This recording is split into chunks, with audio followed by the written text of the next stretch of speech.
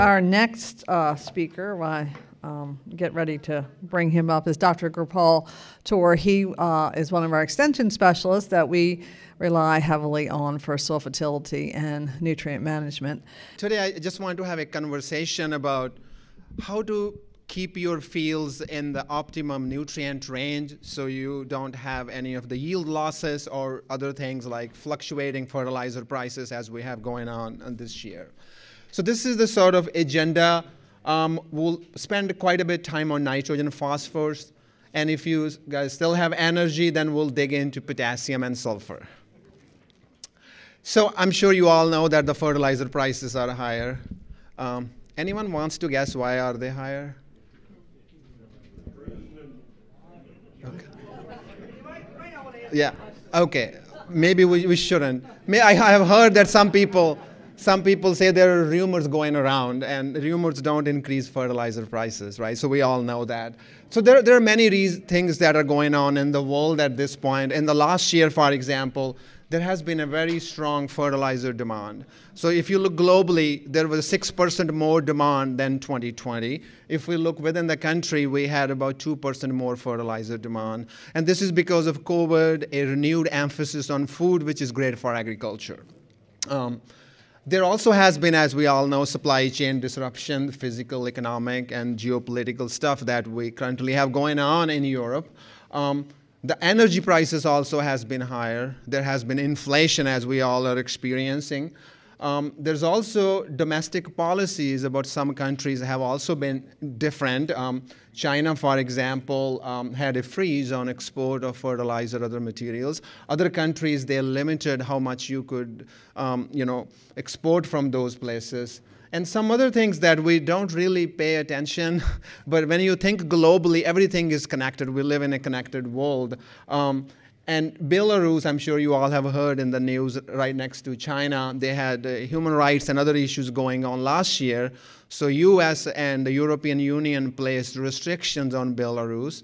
And we don't really care about Belarus, but it's the fifth top supplier of potash in the world. So if other people are not able to get there, then there is going to be more demand in other parts of the world.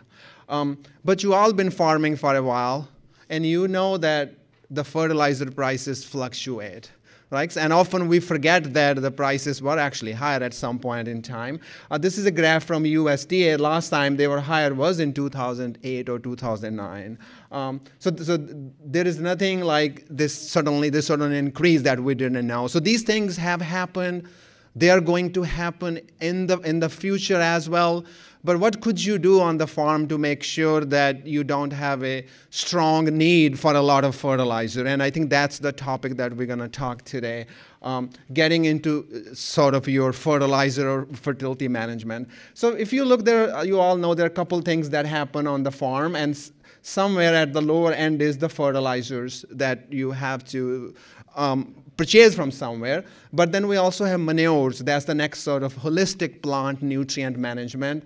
And then also many times we forget that there could also be soil fertility issues that may be impacting the yield on your farm in addition to nutrients.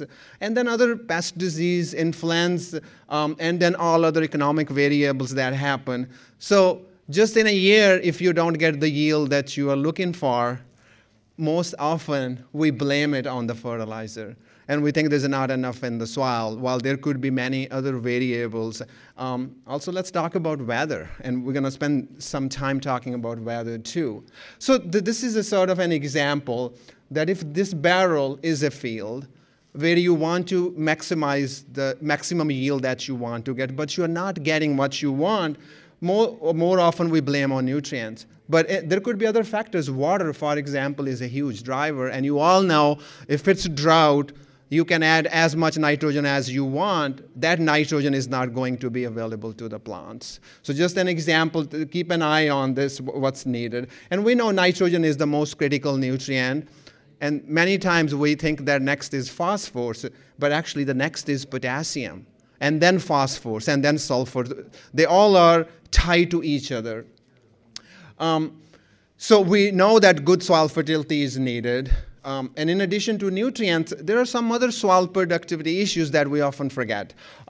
And I'm going to point out a few here. You all lime your fields, and you all know that pH keep declining because we use nitrogen fertilizers that put acid back in the soil. Now you have to add lime to bump the pH, and which is a good thing, because if your pH, you know, is not in balance, you're not going to get all the nutrients. There could also be other issues, hard layers. There could be poorly drained soils, and we have several fields within this upper shore area. And then there's also shortage of nutrients, and let's not forget the climatic conditions, drought, the flooding that can also affect the yield in a given year. And all these things make it much more complicated to manage nutrients. So when we talk about nitrogen, the biggest challenge with nitrogen is we do not have a soil test. And what that means is you can't take a sample and figure out how much nitrogen you need, which is what makes it so challenging. And part of the reason is that nitrogen is a very complex nutrient. The microbes, they drive the nitrogen mineralization, which is conversion of the organic nitrogen to a usable form that plants can utilize. And we also have other things going on in state of Maryland. We also grow a lot of cover crops. They can also contribute nitrogen depending upon what's in the cover crop. We also use a lot of manure in different pots, and that can also contribute nutrients. So all these things make it much more difficult to figure out how much nitrogen you should be adding in a given field.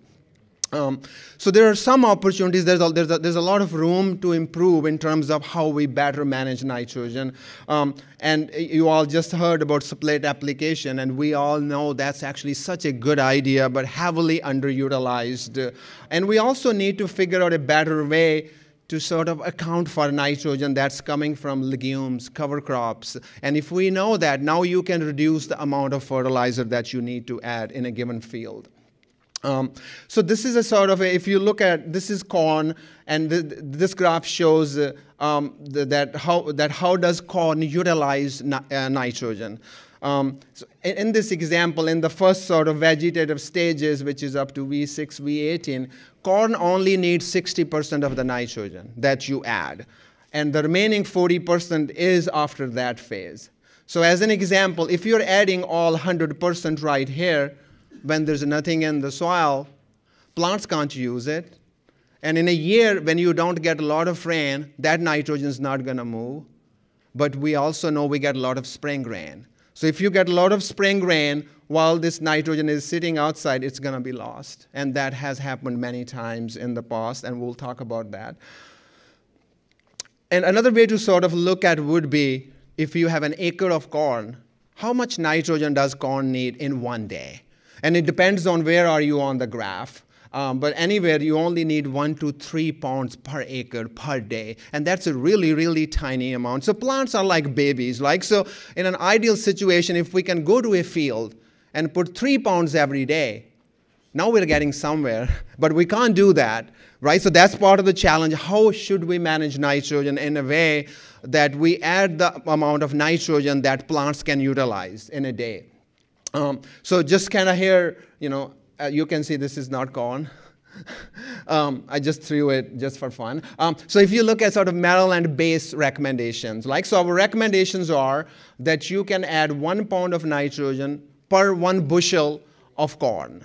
And you can go up to 250 pounds. But in this example, let's say that your yield goal is 200 bushels of corn. And in this case, you can add 200 pounds of nitrogen. So the first reaction that we see is, okay, let's add 200 pounds.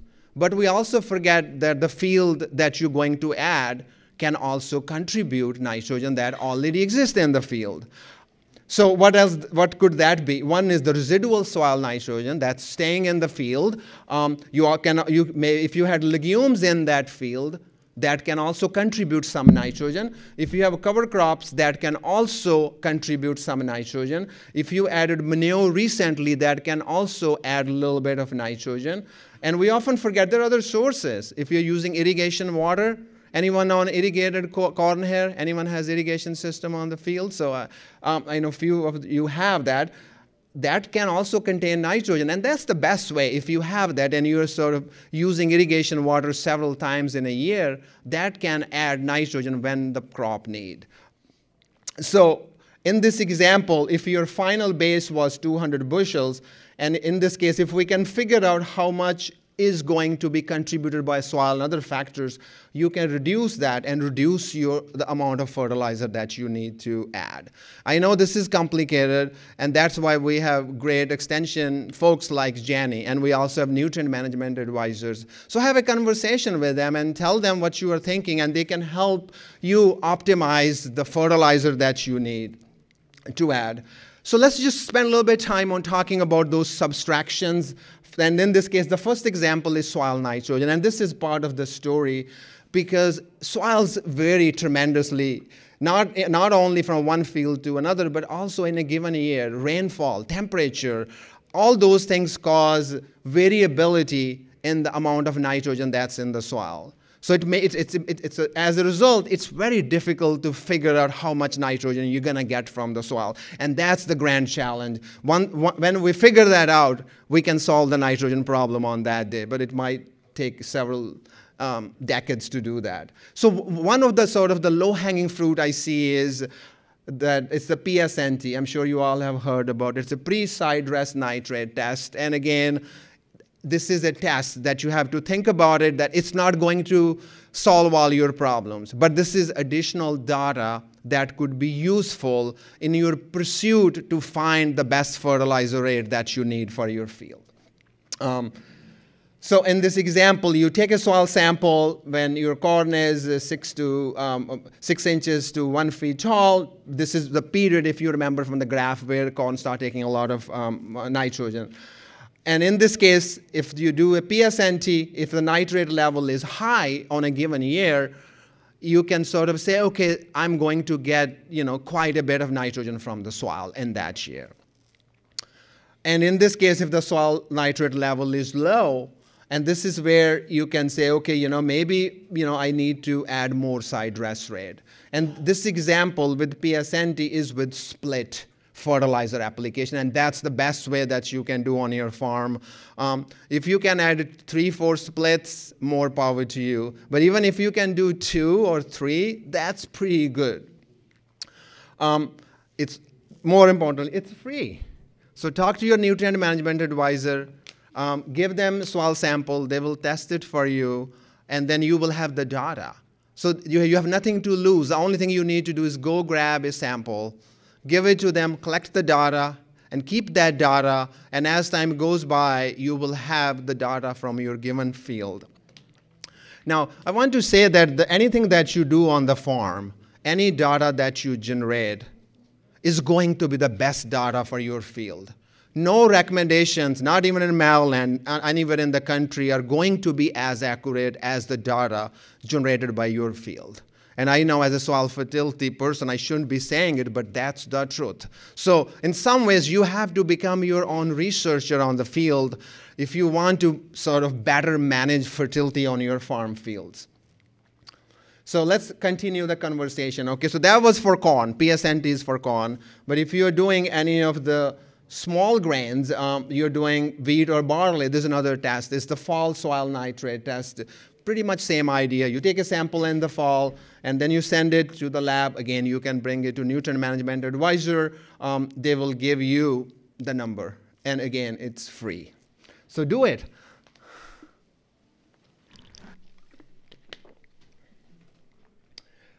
Talking about legumes, and we all know that legumes are these wonderful crops that take nitrogen from the atmosphere, fix it, and use it.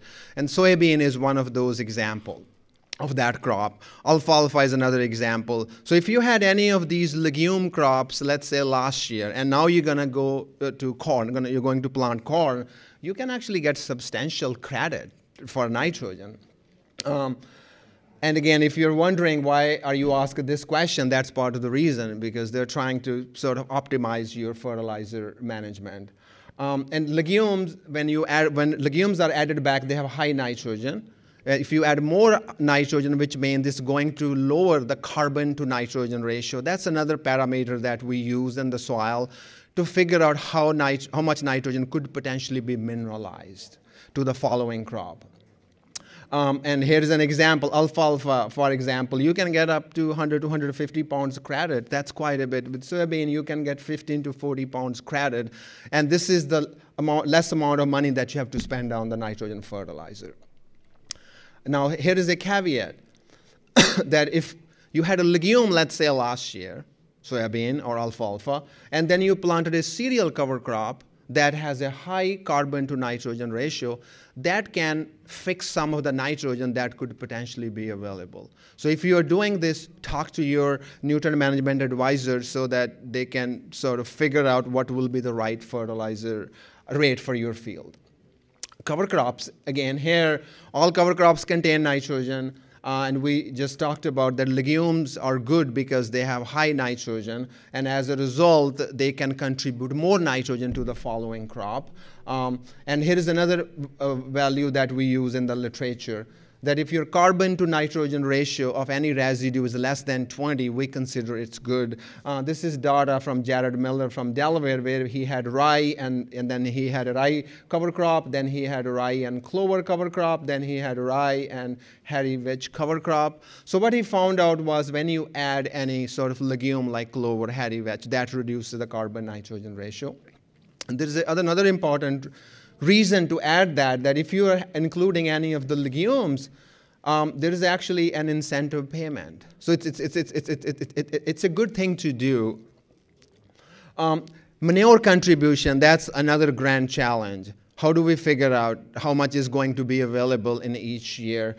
We do have these sort of tables, and then in this example, if you added cattle manure, we think that based on the data, that about 35% of the nitrogen will be available in the first year, and then you will have 18% in the second year and 9% in the third year. So that's, again, a small amount, but it can be useful to, if you have to add 10 pounds less, that's, whatever, $5, $6 less in an acre, and that can add up. Another factor is when is that added? And again, this is assuming conservation tillage, and we won't get into that. That's for another day. But it also depends when you added manure, was it left on the surface, or did you actually use some form of tillage to mix with the soil? Type of manure also makes a huge difference. And in this example, horse manure and cattle manure, they have exactly the same amount of total nitrogen. However, cattle manure has about 2 times more nitrogen that's available. So it's also important to pay attention what's in the manure. And poultry litter, if you can find it. So if I was farming and my fields are low in phosphorus, this is what I will do. Get some poultry litter from lower shore, right? That's good. You're also going to get nitrogen along with this. Do a split application.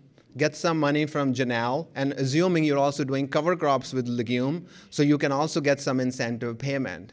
So that's a pretty sweet deal, and these options don't exist outside of Maryland or Chesapeake Bay watershed. So take advantage of these things that exist. So if you're adding a 1 ton of, let's say, poultry manure, and these numbers are average. That's why we always suggest that you should test your manure to have an accurate accounting of what's in it. So 1 ton of manure can add about 36 pounds of nitrogen.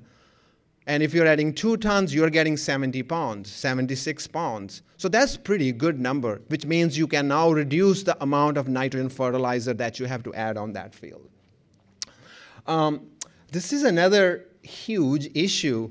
I'm sure you all have seen that if your manure spreader is not calibrated, it's not going to add manure in different places. And it seems, such a easy thing to fix, but it's also a challenge. I consider it a sort of bottleneck in figuring out how much you're going to add. And in this example, their goal was to add somewhere here, but they ended up adding about 15 tons per acre. That's a lot of manure that's just not needed. So we also, in extension, we also have sort of, guidelines and fact sheets. How do you calibrate your manure spreader? And this is something you want to do before you spread manure in the field. So those are soil tests. So often I hear that, what about the plant tests? Why can't we just go in the field, take a sample, and just figure out what's needed. Like, seems easy, but again, it's not that easy. So one of the tests that folks have used or attempted to use is called corn stalk test. So the idea here is that you go at end of the season, and that's one of the disadvantages. You go end of the season, you take a sample, and the idea here is that if there's a more nitrogen available in the soil, the plant will take more nitrogen. And if you test the corn plant in this example, and if it shows you there's a higher value, then now you can go back that maybe that year I added more than it's needed. Like, so that's part of the plot with CSNT. The sample collection is not very complicated. It's pretty easy. You go 6 feet above. This is close to harvest, and you take this 8-inch segment. You want to do, again, 15 segments in the field, get them tested. This is, again, like a data. This is a post-mortem test. Like, it doesn't help you in that season, but it might help you if you have sort of, data for a few years. So here is my suggestion for you, going with that idea that you need to be your own researcher. Pick a field or two on your farm, okay? And then do this CSNT on the same field for 2 to 3 years. And as you have more data, you are going to figure out what's happening on your field. And with that data, you can now getting to match your nitrogen fertilizer with what plants is needed. I know it's a little bit more work. I wish it was easy, but you gotta be your own researcher if you want to get the maximum yield on your field with least amount of nutrient inputs. So try it. Maybe do on one field this year, end of the fall, and see, and keep collecting that data. So let's just summarize. So if you have corn, how should you be adding nitrogen to that crop? So here is pre-plant. So this is why now we're getting into the splits. Don't add all the nitrogen in the beginning. Do pre-plant, and then side dress, and then do a PSNT test. And with that, you will know that where your nitrate level is, and then you can add your sort of split application. If you can do more than 2, good. Even if you can do 1, that can be actually very useful, and because of the reasons we talked about. You can also broadcast urea, for example, if you're doing side dress. Some people also use inhibitor to slow down the nitrogen release. And here, this split application is your sort of insurance. So that in some years you may not get a rain. So that nitrogen that you added might still be available, but if you have rain, it's not going to be there. And remember 2018? Anyone remember what happened in 2018 spring? Like, so this is what happened in 2018. So this, in like 5 days, through the state, we got a lot of rain. And where we are, you got anywhere from 7 to 8 inches of rain. And if all the pre-plant fertilizer that was added is gone now, and now had to come up with some concessions with some fields from MDA so you can actually add more nitrogen. So any pound of nitrogen that's not utilized on your field, that's your dollar going to a ditch or groundwater or somewhere. Like so. And this is a common scenario. You all have seen figure. These are from Jim Lewis, extension agent in Caroline County. This is his picture. This is another picture. So when you have more water and fertilizer, that's just not a good combination. And a good example here is if you have a wet spot in many fields in this area, we have those. And this is where that nitrogen, gas loss of nitrogen happened in this situation. So the things that are working against your fertilizer dollars in the field are these. Volatilization, we didn't talk about. That's the gas loss. We talk about erosion and even the surface runoff. We talk about the excess water, denitrification, leaching, and runoff. And these are the things your goal should be to minimize so that the nitrogen that you added stays in the field. So some take-home message, do a split application, and this now you are timing application when you need it. A good example will be, can we eat 1 meal a day and just skip lunch and dinner, and the next breakfast and lunch and dinner? We can't do that, right? So think about plants. Plants are much more sensitive. So we need to figure out a way to time the nutrient application with the plant growth, and that's the best way to add nutrients in the plants. So here is another, especially in a year such as this when the fertilizer prices are higher. How about trying something that it's very hard to do and not many folks do it, but maybe some folks do, is that how about you get a ton or 2 tons of manure, add that at a pre-plant, do PSNT, and figure out if you need nitrogen, and then you add fertilizer. Right? So that's now your split. And in this case, you're also diversifying the nutrient source. You're getting some nitrogen from manure, which is good. It will also be slowly available. And then you're adding more fertilizer when plant needs it. And again, I think Janelle just talked about it, that you can also get $15 for split application. So that's another good reason to do it. And look around in the field. Are there other ways that you can sort of optimize your nitrogen use? And this, you all know Janelle, so if you don't, then get her phone number, call her, and see if she has that deal still available. So another thing, I know I'm talking more about split application, but this is, not only in Maryland, but in most of the country, there are not really good numbers, but people have estimated that about 70 to 80% of the nitrogen is added at pre-plant, which means that 7 out of 10 farmers add all the nitrogen at pre-plant, which is a terrible way to do that. And if you think about all the nutrient issues the folks have in the Mississippi River basin is because of that. And then you have a lot of rain that's getting somewhere. So this is the corn nitrogen uptake, a simplified version of that law. And in this example, if you added all the nitrogen at pre-plant, then you're at the mercy of the weather. If you get a rain, it's going to be gone. But if you didn't apply, it can't be lost, right? So here is another example that if you have spring rain and you add a little bit, and maybe you lost a little bit, but that's why you will do a side dress. There are also some limitations to side dress. For example, if the fields that you're trying to do side dress never received any manure, the PSNT is not going to work. If you have a corn under irrigation, that test is also not good under those situations. So there are some challenges connected with that. And here's another one. In the first 3 weeks following the corn emergence, it uses less than half pound of nitrogen. And so if you add 200 pounds here, it's not going anywhere. Plant is not being utilized. You're just waiting for weather to wash away or hoping that it won't rain for a long period of time. So let's talk about phosphorus. And like here we have very well established tests for phosphorus. This is not new. We have been researching phosphorus for a very, very long time. And when I say soil test, this is a soil test that you do on a field to get the FIV number. Okay? And I'm sure you all have heard about it, that there are mysteries surrounding phosphorus.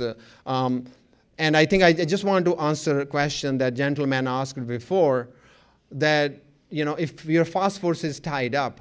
So if your phosphorus is tied up, when you do a soil test, your number is going to be very low. You're looking at less than 25 or 50 FIV. And in some cases, less than 100. So if you do a soil test and your FIV is more than 100, I can guarantee you have enough phosphorus in the field. But there are challenges why that number could be low, so we're going to talk a little bit more about.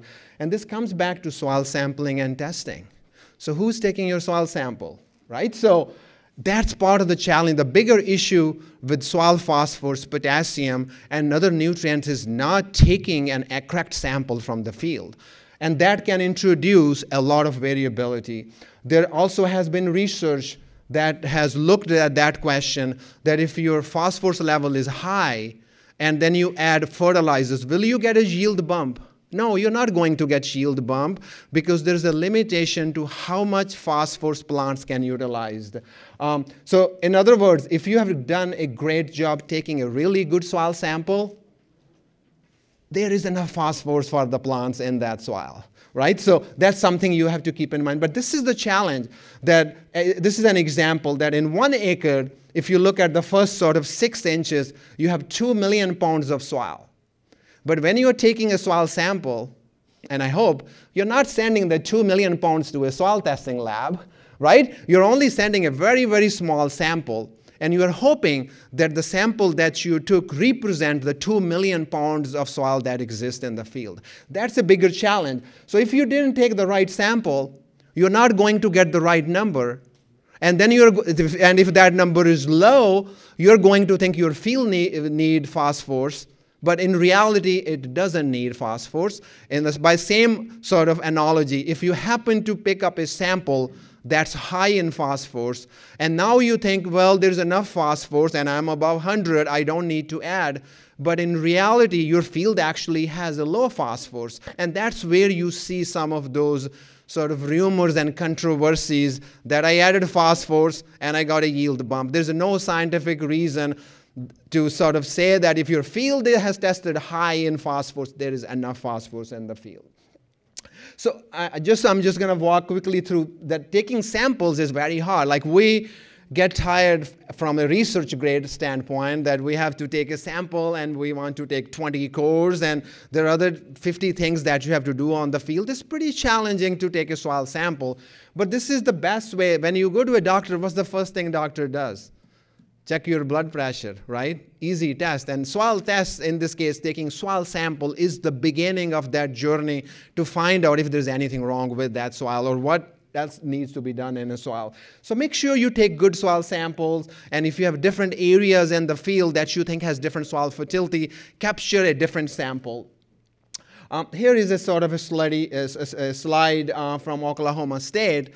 And in this example, they were taking an example that if you go in a field and you collect up to 25 cores, where is the right optimum? Like, how many cores you should be taking from a field? And it's pretty challenging. In 1 acre, you can probably do 10, but if the field is 100 acres, now that becomes challenging. Like, so now you have not only you have to navigate different parts of the field, but you also have to make sure you're collecting a representative sample. So here is what they found, that if you are getting less than 10 cores, you have high variability within that field.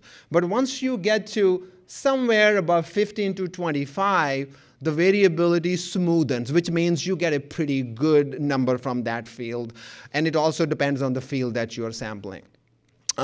Some of the fields on our eastern shore that never received manure, in those samples, the variability is actually quite low, which is good, which means that 15 to 20 samples are going to give you a good number.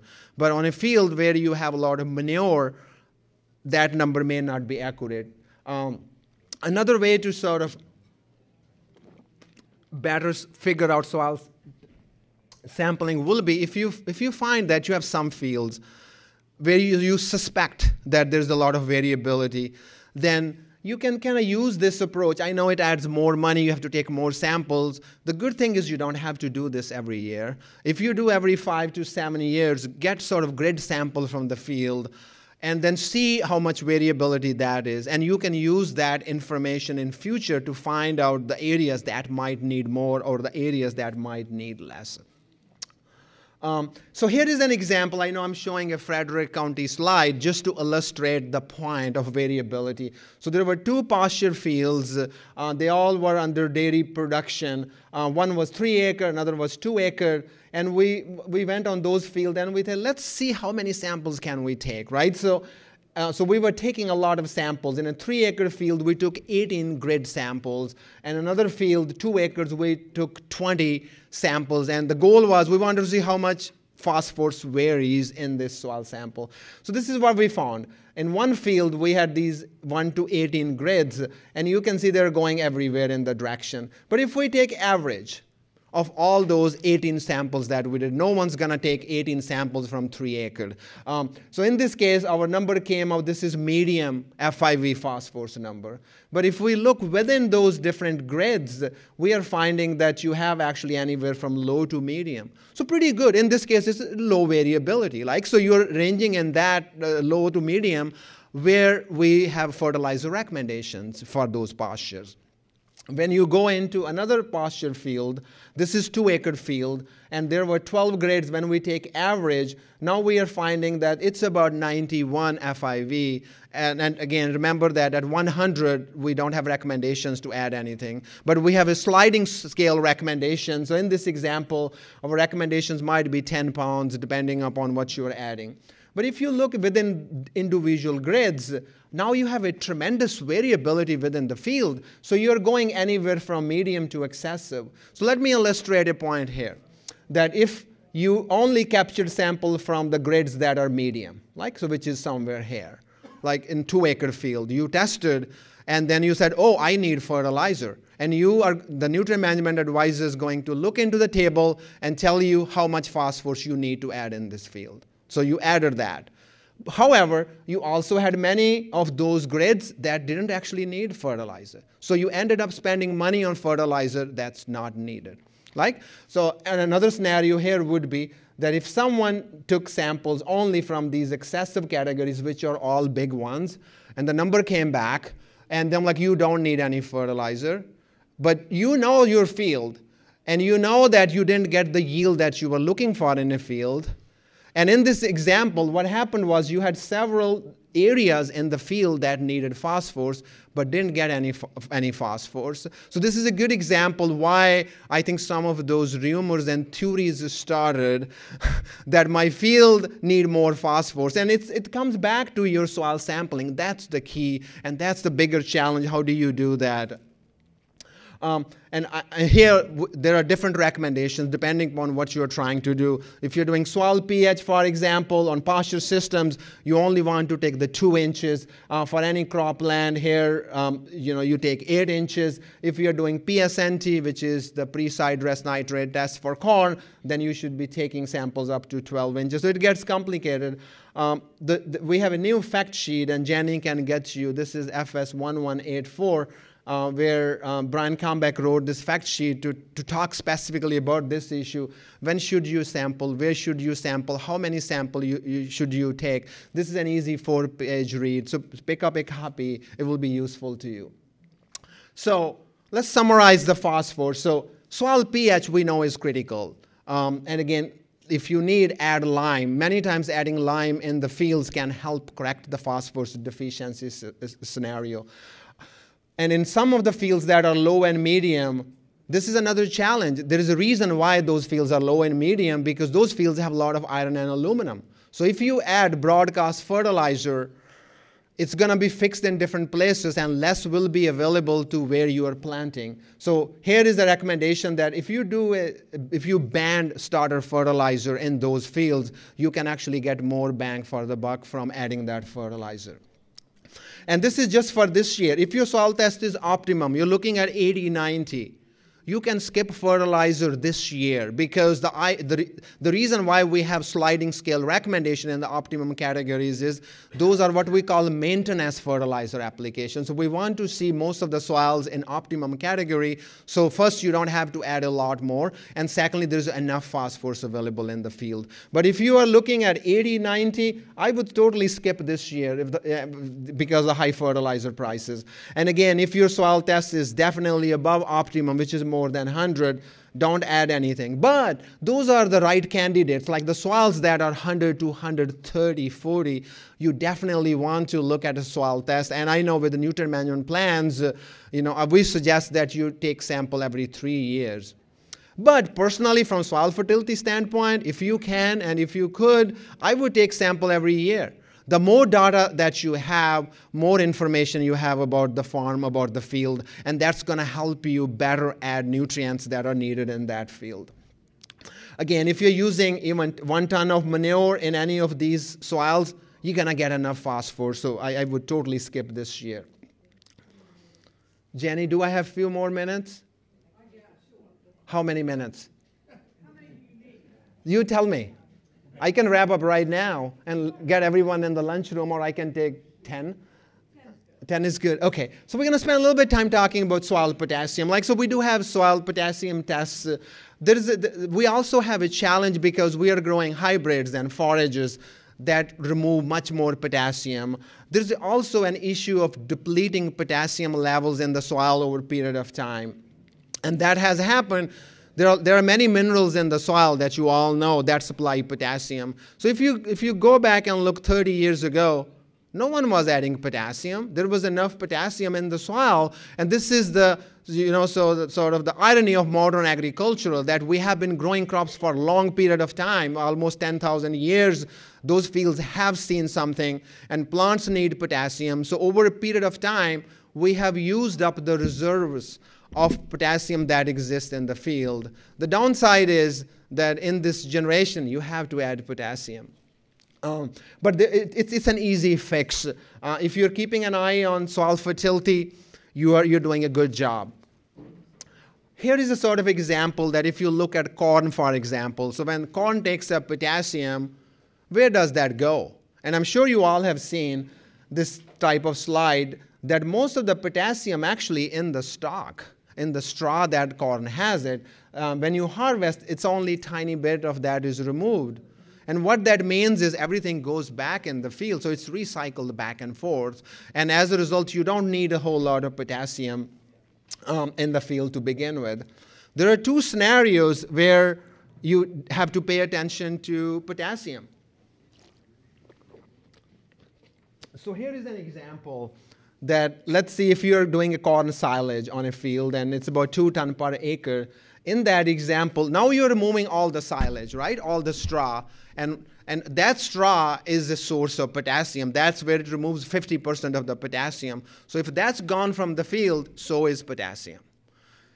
And on a same field, if you're only growing corn grain, this is an example with 225 bushels, but if you do 200 bushels, you're looking at only 40 pounds potassium removal. So if you're doing silage versus grain, pay attention on those fields, because the fields under silage, you are going to deplete potassium very quickly, and other nutrients too. Looking at soybean is another example. And again, like when you look at anything that's going up, it means this is the period when it needs most of the potassium. So potassium is also soluble like nitrogen. So if you add in the beginning, it's going to be gone if it rains. So here are some, I think potassium is such an easy fix. And we don't really talk about potassium because it doesn't have any water quality angle. But fertilizers are expensive. So if it's not in the field when you need it, you lost it. And the soil was the largest source, not anymore because we are depleting. Again, you also need potassium later in the season. So here is an idea. Can you also do split application of potassium? I don't see a reason why you can't. If you're doing nitrogen, I will totally do that. Just this year, if your soil potassium level is higher, again, we're looking at 80, 90, and you're doing corn grain, you can totally skip potassium. If you're doing silage, talk to us. This is again like do split application with the nitrogen. If you're using manure, is an excellent source of potassium. 1 pound of potassium in the manure is equally as available as 1 pound from fertilizer. So if you're using manure, you're never going to need potassium on the field. Sulfur, 3-4 minutes, we're going to wrap it up.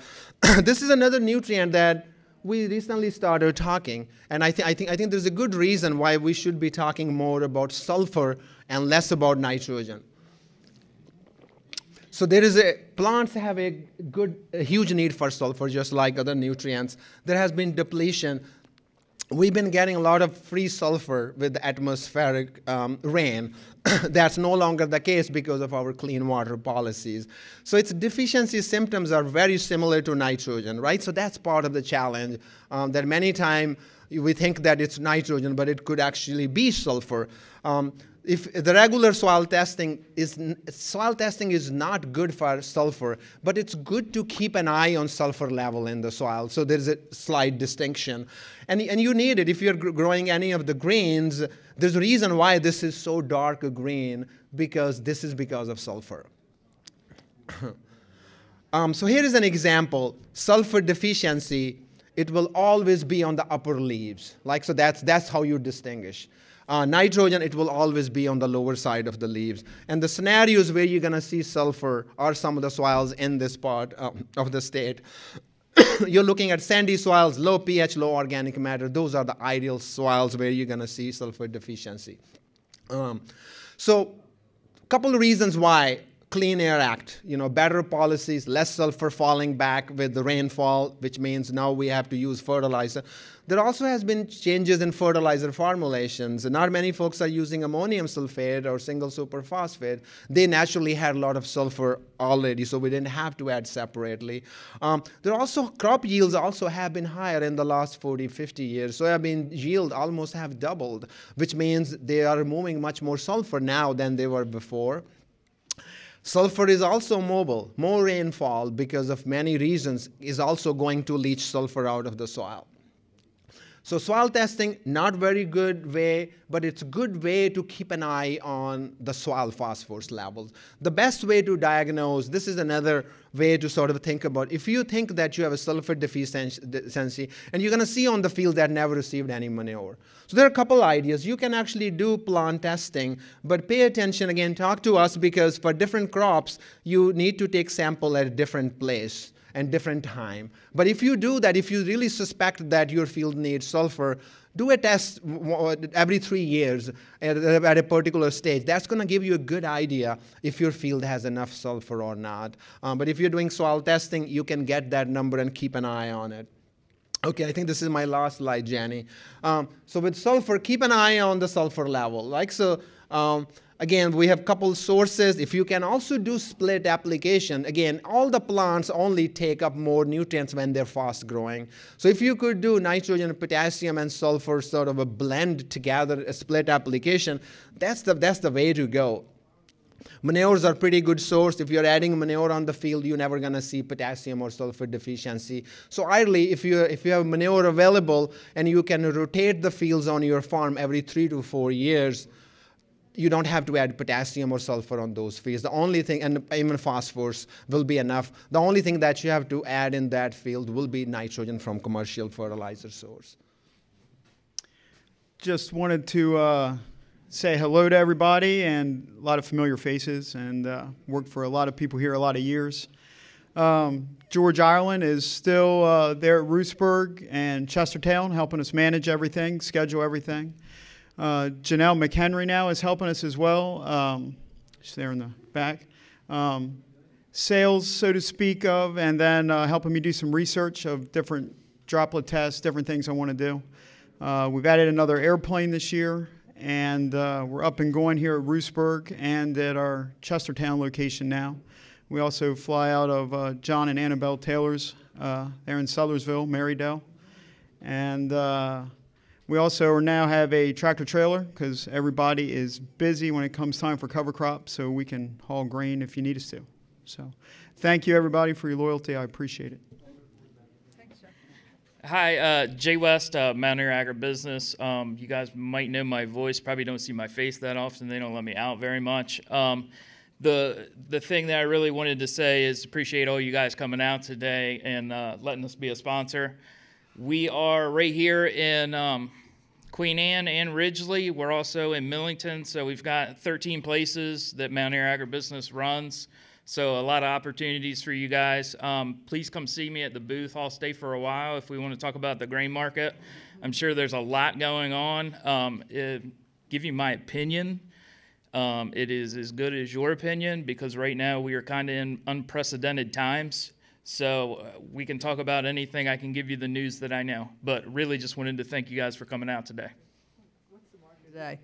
Rachel Manning is here from Mid-Atlantic Farm Credit. Good afternoon, everyone. My name's Rachel Manning. I'm a loan officer for Mid-Atlantic Farm Credit in the Denton office. So we are proud to be a sponsor here today and look forward to talking with you all if you have any questions about how we can support you in your needs, whether it be a farm loan for equipment, lines of credit, land loan, or a home loan. We would be happy to discuss those needs with you. And then another thing that is convenient is while we offer lending to our farmers, we do also offer crop insurance. So that's really convenient to have both of those opportunities housed in-house. So again, we're as soon as you walk into the other room, and please introduce yourself, and I would be happy to talk to you. Thank you.